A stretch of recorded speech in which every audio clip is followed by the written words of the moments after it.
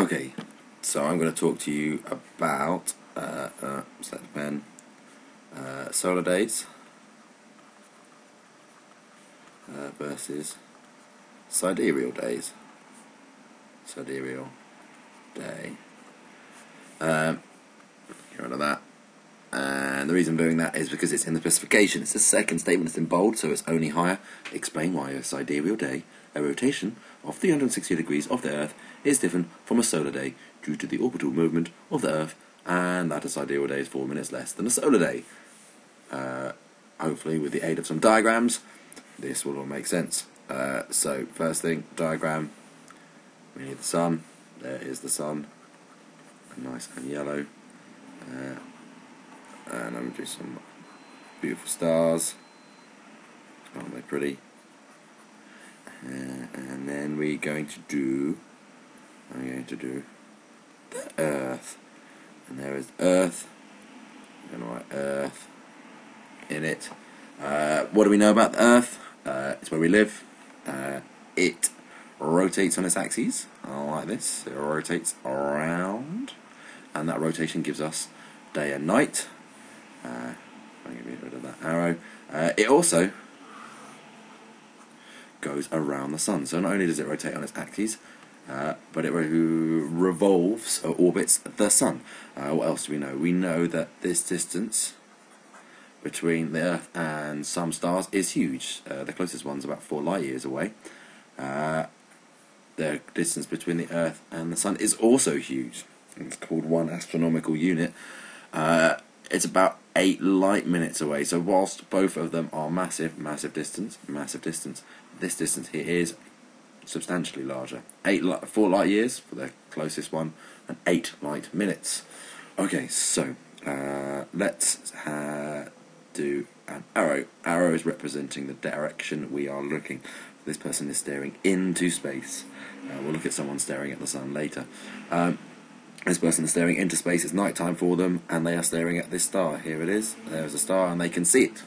And if they keep staring at that star forever, well, if they keep staring upwards, what will happen is the Earth rotates. And so if they're staring upwards, their position changes to a point where almost 12 hours later, they would be staring straight at the sun.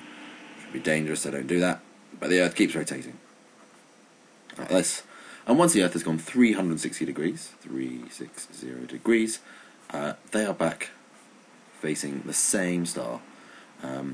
So one revolution, 360 degrees brings that same star back to be at its peak, right above their heads. And that is called a sidereal day. And how long is a sidereal day? It's not 24 hours as you might think. It's actually 23 hours and 56 minutes. No way, you say. Yes, it is true.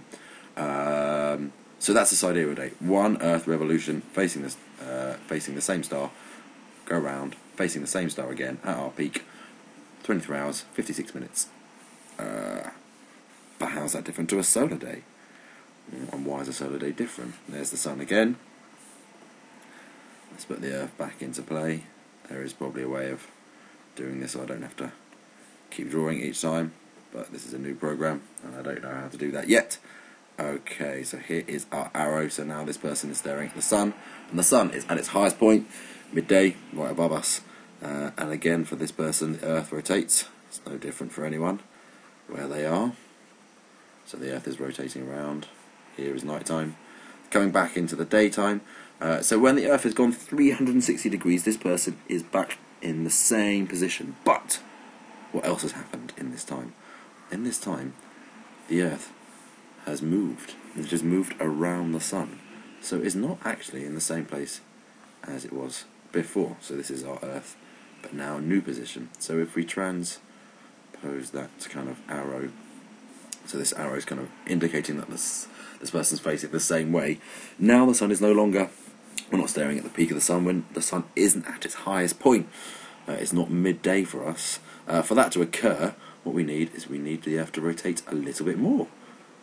This is not to scale, and these arrows are greatly exaggerated. What we need is an extra 4 minutes of rotation.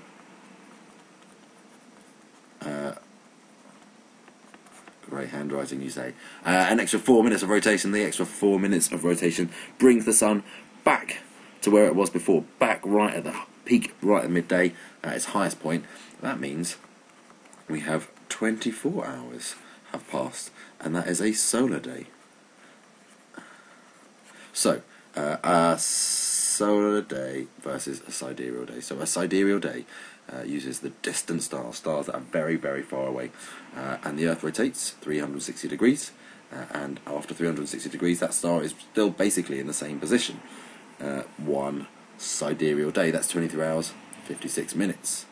But if we use the sun as our focal point, even though it's still very far away, as we do 360 degrees, as we rotate around in a circle, when we get back to the same position, because we've moved around the sun is not in the same position in our vision, in our sights.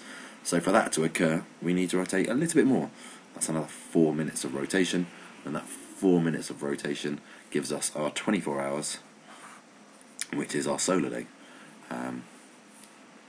So solar day, 24 hours, when the sun is at its peak, back to when the sun is at its peak, 360 degrees and a little bit. Sidereal day, when a very distant star is at its peak, or at its peak in the sky, rotates 360 degrees.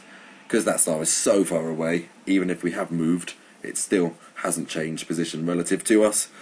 So that takes 23 hours and 56 minutes. So that is that thing there you've just explained, why a sidereal day, a rotation of 360 degrees, is different from a solar day, due to the orbital movement of the Earth, and that a sidereal day is 4 minutes less than a solar day.